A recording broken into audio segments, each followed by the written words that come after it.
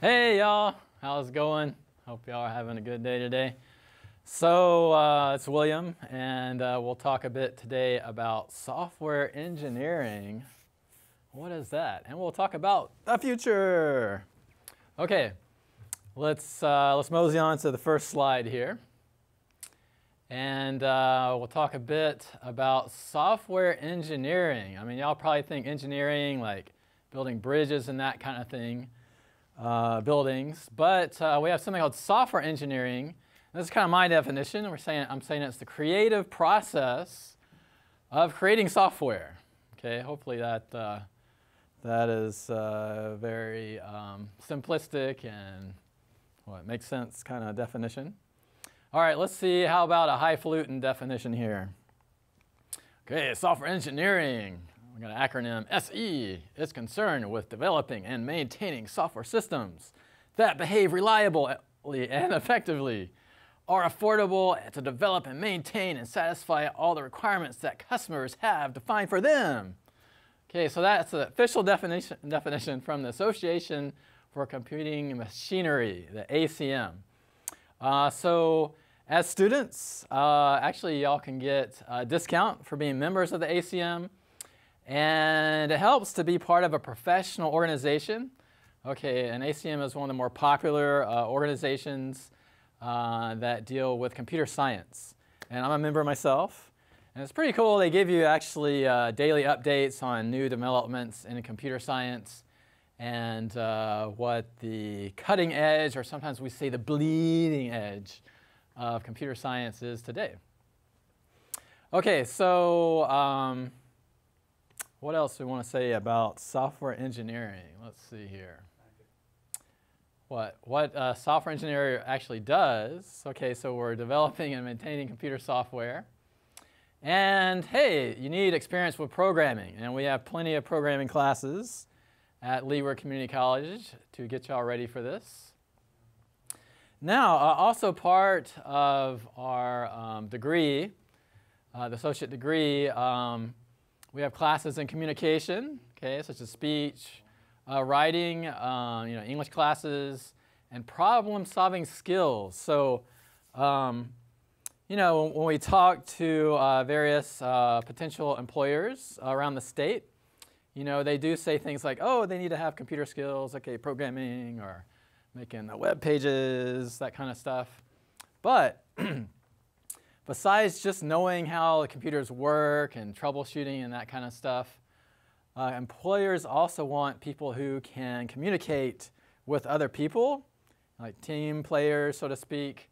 And whatever you're doing, there's going to be some kind of report you got to write. Okay, any job I've been in, except for maybe scuba diving, I've always had to write reports.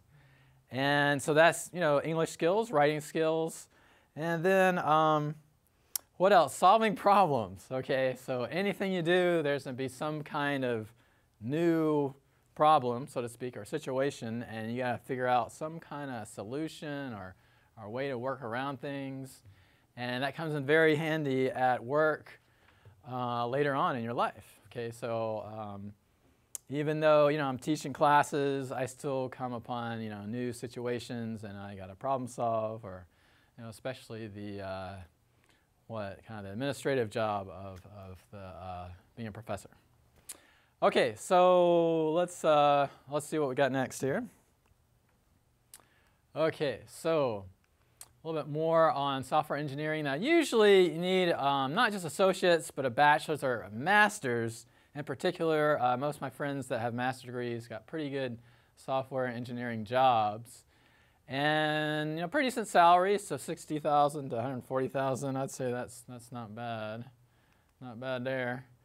And that's according to the Bureau of Labor Statistics. And apparently, we have plenty of jobs in the future. Okay, it's just an estimate, but should be a job that will be around for a while, and also the that job market with software engineering is increasing. Okay, that's a good thing if you're looking for jobs and trying to find a job out there with software engineering.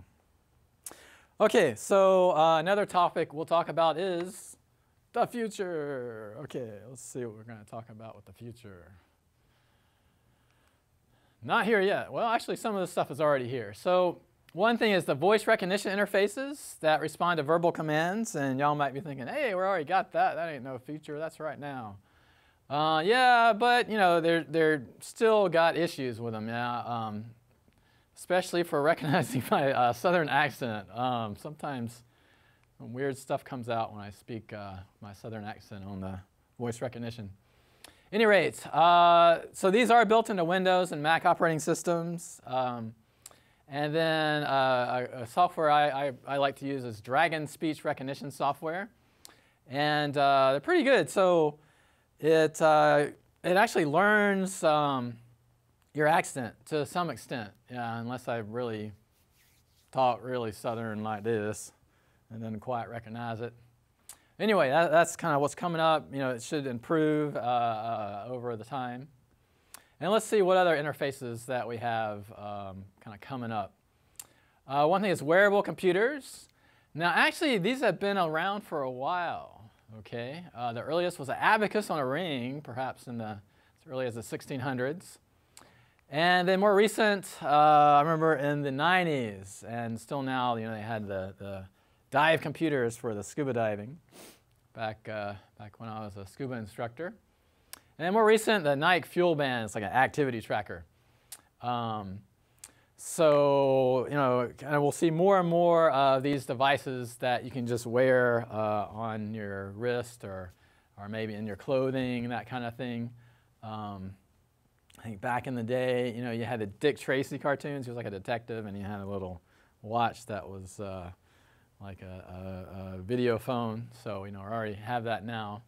But again, some more wearable things. Maybe, you know, we'll have nose rings or earrings with some kind of crazy computer interface.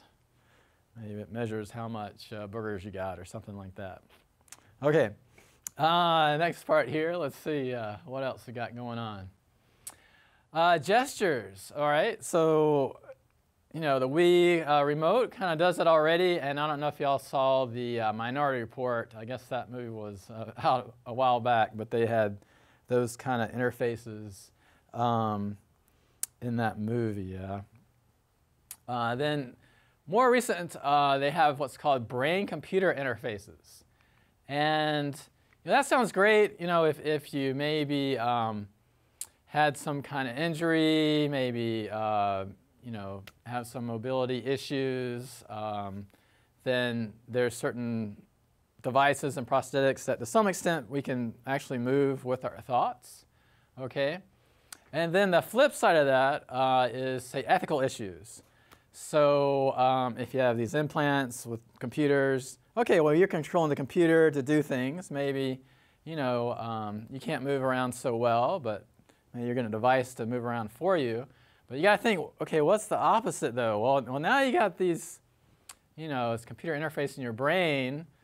Well, to what extent can they control our brains? Okay, maybe turn on certain thoughts or moods or even, you know, all kind of things. So there are some ethical issues with the computer-brain interface, all right? So let's see what we got here next on our slides. Then we have organic user interface. You know, I have these funny acronyms, yeah. OI, OI, what you got there? I got an OI. So that's a flexible display.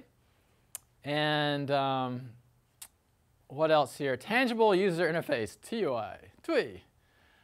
So that uses objects to interact with a computer. And say, you know, kind of one that's been around a while is the computer mouse, all right? And more recent, they have this thing called Pixel Sense, and it's a big table. And you put things on the table and it actually recognizes what's there. You know, maybe you put a camera there and it just, boom, downloads all your photos for you, and you can kind of move them around the table. So all these interfaces have pluses and minuses. So that sounds cool moving around the table, but you know, maybe you start getting neck pain from doing that, or I don't know, you get the table all dirty or something. Anyway, so everything's going to have some kind of drawbacks. Yeah. Okay, so let's check out one more thing here. And another is augmented reality, man. Okay, so you put sensory input of the world and combine that with computer-generated input. Okay, one example is the Google Glass. It's a device attached to your eyeglasses. And you can actually control this device using your voice commands. Okay, so you might look kind of weird, sitting on a park bench with this little attachment on your glasses, and then you're like talking to yourself while you search the internet. Anyway, this is not too much difference than people with cell phones that are in their ear and look like they're talking to themselves. At any rate, on that note, we'll call it a day for this section of ICS 100. And we'll check y'all a little later. All righty.